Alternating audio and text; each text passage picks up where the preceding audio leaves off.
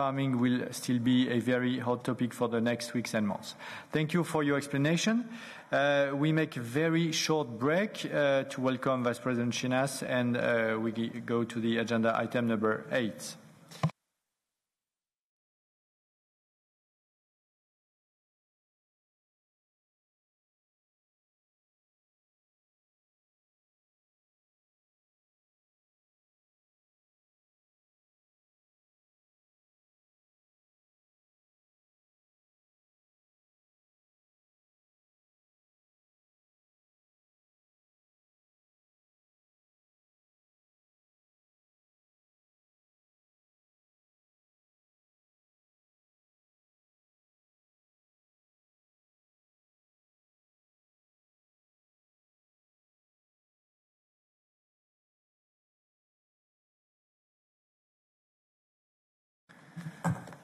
Okay, so we start again with the agenda item number 8. Very much welcome Vice President Margaritis Schinas on the communication on drawing the early lessons from the COVID-19 pandemic. So, as we all know, the European Commission released its communication on the 15th of June on the lessons learned from the COVID-19 pandemic and the management. There is a list of key priorities to move forward, and of course we expect you, Vice President, to make the case, I would say, for these proposals, and a lot of them are in the remit of, almost all of them are in the remit of the ENVI committee. So I think it's very appropriate that we can have an in-depth discussion on this issue, and of course members will probably provide additional lessons to be learned from their perspective.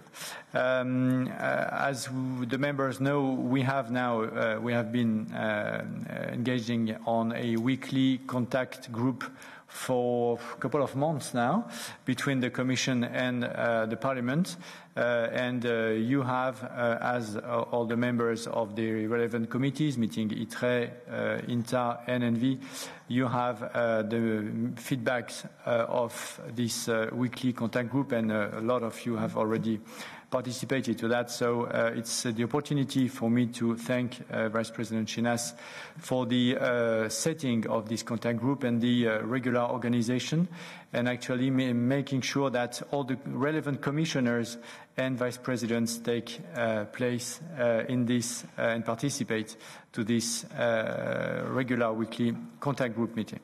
So thank you for that. So now we focus on substance, and I'm very happy to have you here for real. That's probably the first one we have that kind of in-person meeting with the commissioner since actually more than 15 months. So happy to start again this way to work together. The floor is yours for 10 to 15 minutes. Thank you, dear Pascal, dear friends, honorable members. Ça fait du bien d'être en physique. There is no parliament worthy of its name that eludes physical contact, so I'm delighted to have these opportunities to discuss our communication on the lessons learned. This is arguably dealing with the pandemic. It has been the centerpiece of our joint work in our lives for this year, and let's see if this will continue to be in the weeks and months ahead. We do know that the pandemic is not yet it's not over yet, but we also know, or we are at least able to assess calmly at this stage what went well and what did not go so well. And that's essentially the purpose of my presentation here and of our report a few days ago. Let me first with a word of context. I would say there are two parameters when we're discussing the context of this exercise. The first, and this is a reality, is that no country and no region in the world was fully prepared for the breadth, the intensity, and the scale of the pandemic. And the European Union and our member states were no exception. The second introductory, I would say, contextual remark is that health policy in Europe is still in its nascent era. This means that there was a huge asymmetry between people's expectations of a Europe that would be able to deliver immediately in an area which is key to their lives, but at the same time, the very weak legal basis on health policy in the treaty, which in itself conditioned many of at least our early steps in fighting the pandemic. This is the right time now, moving beyond these context remarks, this is the right time to discuss what we can learn, how we might be better prepared next time, and how we can organize and structure our response effectively in the future. And that this is the core of why the Commission adopted this communication on the 15th of June, which was also at the heart of the discussions of heads of state and government last week in the European Council.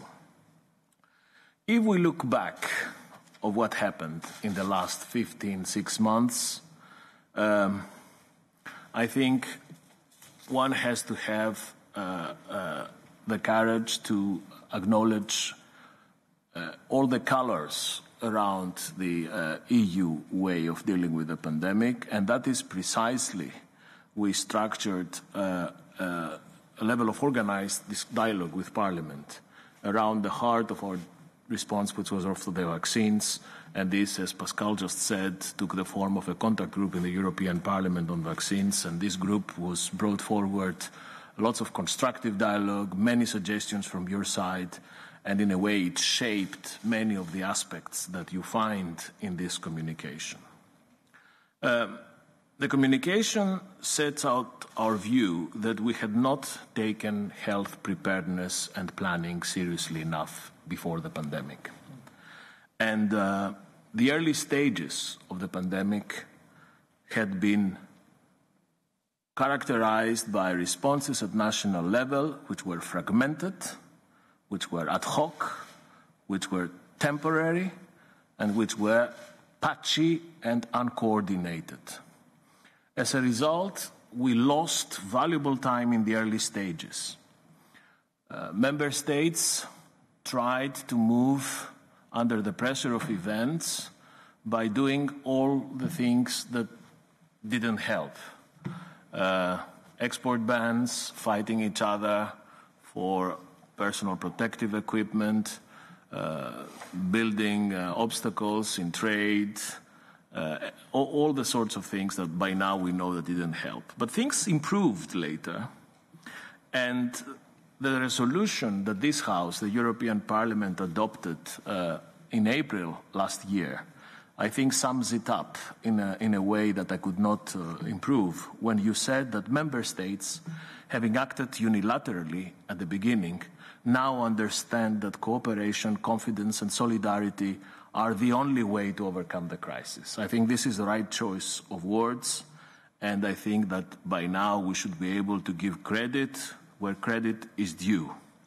Is after this clumsy first week, the European response was ample, it was generous, and it also brought unprecedented initiatives.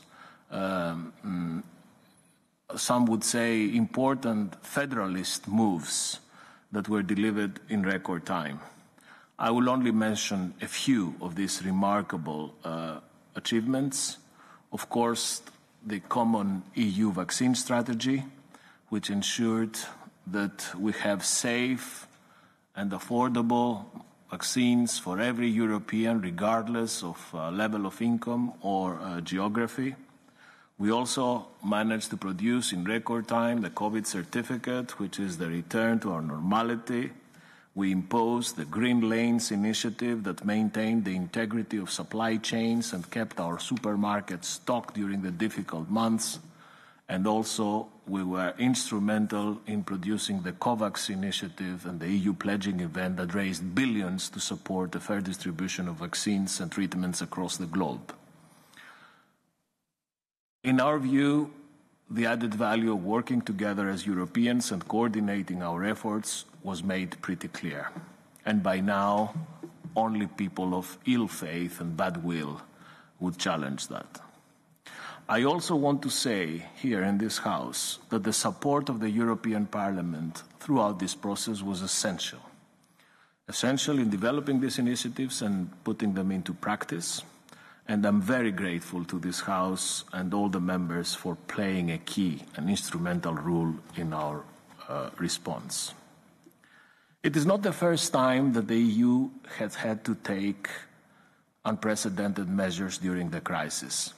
If we go back to the financial and economic crisis of 2008-2009, you would see that this was the moment where our banking union was born. And we can now recognize that the work to strengthen our economic resilience as a result of that crisis paid off. Because when it comes to the economic impact of the pandemic, there again, the EU action was decisive. We had tools already in place which remained dormant most of the time, but could be triggered immediately in time of need. And we also had the political will and stamina to address our shortcomings. So overall, having heeded the lessons of the financial crisis, we could act with speed, with ambition and coherence. And the same pattern of reaction, I think, it's fully transposable to our work in the health area. And this is what I come to discuss here with you.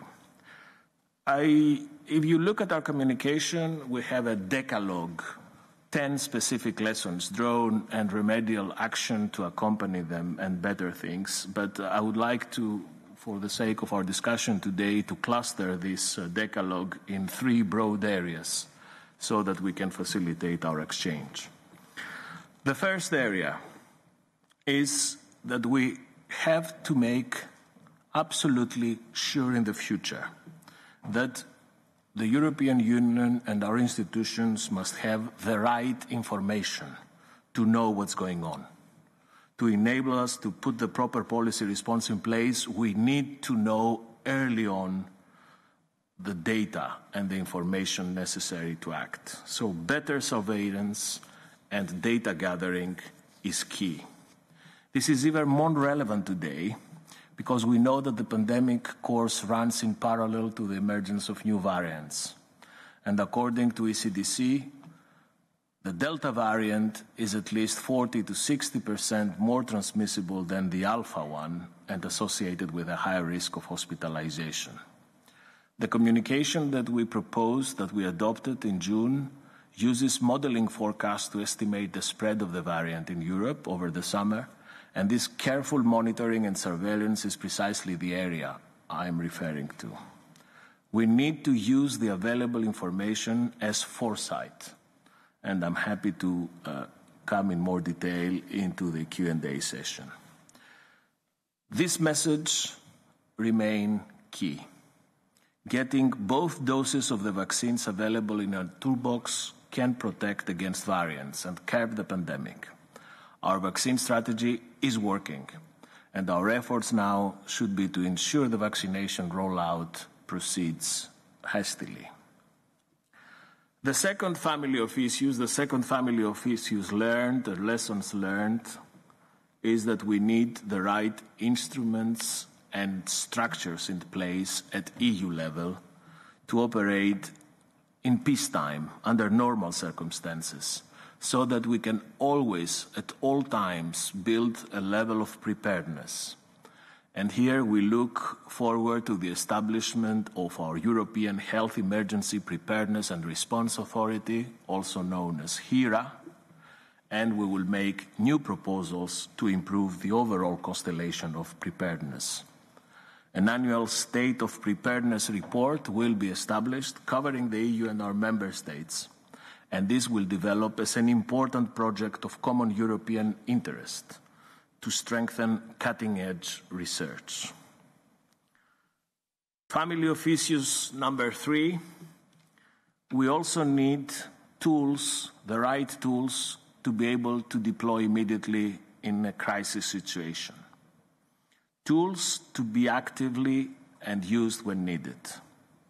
We think the EU needs the possibility to activate a pandemic state of emergency, building on what we already proposed in our European Health Union package last November. This new status of an EU pandemic state of emergency would act as the trigger to provide our Union with a crisis toolbox when needed. Look, for example, at how we were ready with another area that your committee deals with, the civil protection mechanism. How we managed there. That meant that we could help, for example, through repatriation more quickly than if we had had to create something from scratch. As well as these points, the communication also puts emphasis on the global dimension. Here, as with many other issues, we look at what needs to happen in the future. In the short term, where we must continue to lead global efforts to ensure access to vaccines, but also in the longer term, where we need to step up initiatives like the Africa Initiative to improve the world's structural preparedness. The international response to the pandemic has been from the very start a priority, a European priority. And this is a priority that we should collectively be very proud for having delivered. We contributed as Europeans to spearheading the global rollout of vaccines thanks to the massive Team Europe support to COVAX of over 3 billion euros, of which 1.3 billion euros from the EU budget. Beyond financial support, recent summits have allowed to illustrate our ambition with other examples of global solidarity. We have committed through Team Europe to donate at least 100 million doses to low and middle income countries by the end of this year, and to help Africa with an additional 1 billion euro for manufacturing and access to vaccines, medicines, health technologies. And we have also joined up efforts at the G7 and decided sharing 1 billion doses through COVAX. Overall, in this crisis, we managed to prove to the world that Europe is engaged in a solidarity of action, in solidarité de fait, not in a solidarity of declaratory politics. To conclude, allow me to stress again that many of the points in our lessons learned communication were in a way prefigured, pre-shaped in your particularly well-drafted resolution of April last year. This resolution, that came very early in the process, identified a number of crucial elements to address already more than a year ago. The need to reduce our dependency when it comes to strategically important products, the need for better preparedness, the need to tackle disinformation, a more coordinated pan-European approach to large-scale clinical trials, keeping our internal borders open, and keeping global supply chains flowing. All these elements you will also find in our communication. All your suggestions have indeed been incorporated in our thinking.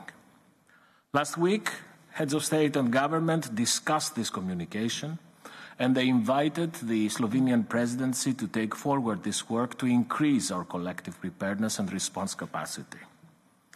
We are very happy to see that our leaders spend a lot of time discussing these lessons learned communication. I think this is a very positive sign. Now, we must start discussing concretely how to translate all this early harvest of lessons into concrete action. And this is a job that we have to do together. And of course, we must bear in mind that plans may have to adapt, as an evolving epidemiological situation will certainly require us to continue reflecting and adjusting. I look now forward to hearing your views and proposals, and for my part, I think by now you should know that I have been a faithful contact point for this, not only for this super committee of environment, but also for your colleagues in the Committee of Industry and International Trade through our contact group, cooperation and beyond. This is the only way to working together, beyond turfs, beyond boundaries. This is the European way, if I may say. Thank you.